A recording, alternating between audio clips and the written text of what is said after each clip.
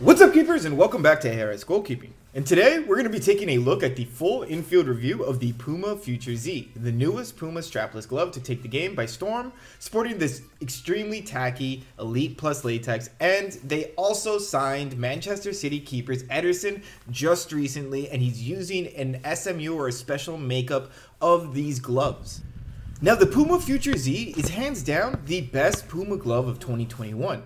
Mixed in with their best latex yet, it's no surprise that they have an all-star group of goalkeepers rocking the Z model, which comes in a hybrid roll negative cut, which has rolled latex on the outer pinky and pointer fingers, while the middle two fingers are negative styled for a supremely close fit that still gets as much latex onto the ball as possible.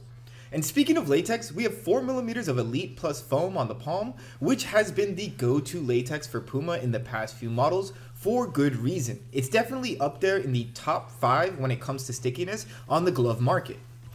Now, the material on the backhand feels like a knitted fabric. It's not particularly thick, which makes the Puma Future Z an extremely lightweight pair of gloves.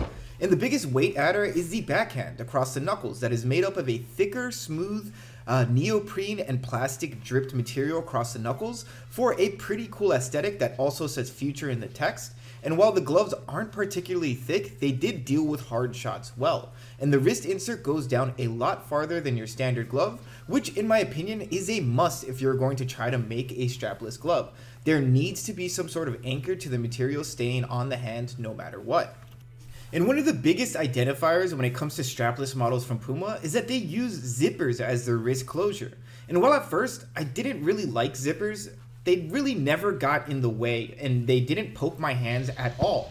It's definitely a different innovation, but it works pretty freaking good as well. And it's something that I ended up really enjoying. And while the Puma Future Z is the best glove Puma has right now in 2021, it is hardly their newest glove.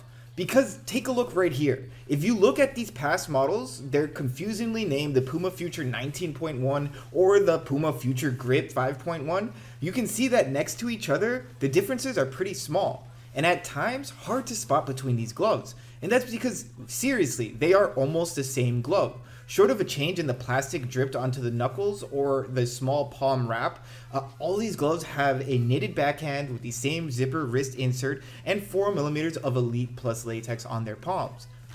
With only this dark green camo pair being any different, both with a different latex and a different material on the backhand, but overall the cut and idea of the glove is the same as all the other pairs, especially the Puma Future Z.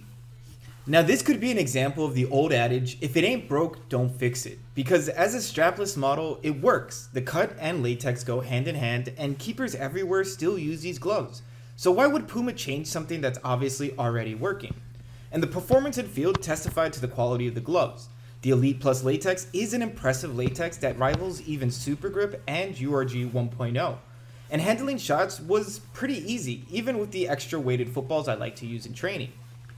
This knitted material, while extremely light, is very easy to move around, so my hands felt pretty free and unrestricted, which I have been getting more annoyed with as some gloves are just too restrictive, and this extra long wrist entry in the zipper clasps does a pretty good job at making the gloves stay in place and making it a lot easier to slide them on, which is another problem I've been having with a lot of these gloves. I end up damaging them more often putting them on than I do when I train. Now let's take a look at our gloves after about 3 weeks of training. And what I noticed right away was the durability levels of this Elite Plus latex. Just like in their previous models, the Elite Plus latex is not very durable at all. In fact, peeling up on the fingertips on your first session training is probably going to happen. Just due to the quality of this latex, the stickier and softer it is, the quicker it will shred rubbing up against the ground. And for the most part, when you have gloves that can stick to themselves, you can expect that they will also tear a lot faster. And the Elite Plus foam on these Future Zs is no exception. But in terms of durability for a high quality latex, the Zs don't do too poorly. Yes, the latex is ripping on the fingers already, which is why I probably would never recommend a pair of these Futures as a training glove. I would only recommend them as a high quality game or tournament glove. And when it comes down to the quality of the workmanship and the rest of the goalkeeper glove, the Puma Future Z is a beauty. The backhand and the wrist insert do a superb job in making me almost forget about how bad I wish the gloves had a wrist strap. And the newer neoprene across the knuckles made the Z model a whole lot more comfortable and smooth feeling. And for the price of about $130 or 95 British pounds, the Z's durability and price sets them as a game glove only. That will last you a full season of just matches, and that is if you take good care of them and have good diving technique. So yeah, that's pretty much it for our video, y'all. Make sure that you hit that like and subscribe button if you haven't already. And let me know your thoughts in the comments, guys. I love to hear and comment with you guys down there. So thank you guys again, and I'll see you all very soon.